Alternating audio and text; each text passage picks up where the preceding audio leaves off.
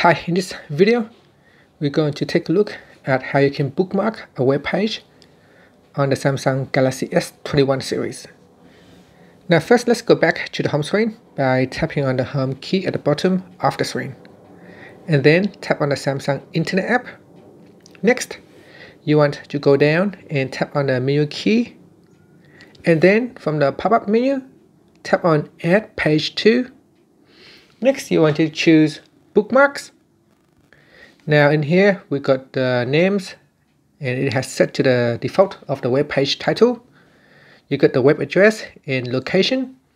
If you tap on locations, you can see the default folder is Bookmarks. Now you can also go in and select a different folder. So to better organize your bookmark, you can select one of the folder. I'm going to choose the test folder.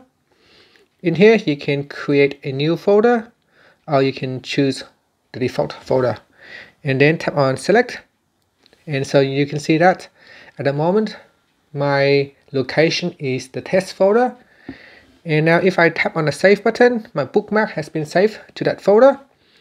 Later on, when you need to revisit the page, what you can do is tap on the bookmark icon in the toolbar at the bottom, and then tap on the test folder, and in here you can tap on that link to open up the web page.